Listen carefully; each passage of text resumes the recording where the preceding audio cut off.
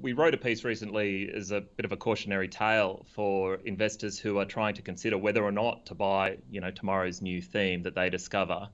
And really, we tried to come up with a really simple framework that investors might find helpful when they're trying to assess whether or not to add, tomorrow's new theme to their existing portfolio. All right, so how do they do that? So three simple things, really. Number one is, is the theme reliable or not? And as you rightly said up front, the latest themes this year around inflation, unclear if that's reliable or not. The commodity super cycle, iron ore price falling 50% in 6 months doesn't really fit with that. A great theme is really reliable. You can take it to the bank. Aging populations and driving demand for healthcare, that is absolutely certain. The shift in retail behaviours to digital channels, there's no question about that. So that's number one, how reliable is it? Number two, how likely will you actually make money in this theme? And there's a couple of parts to this. So say you go and buy a thematic ETF, and there are plenty out there today on the latest and greatest theme that you think is wonderful.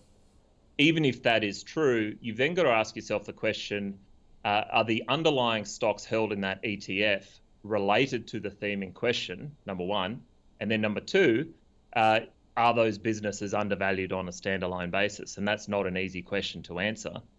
And then the third thing you've got to think about is, is the new theme that you find better than the existing themes that you already own in your portfolio? Because, we humans often think that more is always better. But if each incremental theme that you're adding to your portfolio is maybe not as good as the ones you already own today, then all you're doing is diluting returns. So what we often observe is actually that, some of the older, sort of more reliable themes are actually more valuable than some of the new whiz-bang themes that we discover. And they can often spawn new iterations that go underappreciated in the market for quite some time. So on that basis then, Andrew, I mean, certainly you're saying perhaps look at those longer term themes. You've got to invest long as a result. But is it worthwhile perhaps splitting your portfolio into maximising those themes that are playing out in a short term level to those that are playing long term? Well, you raise an interesting point around how you actually define a theme.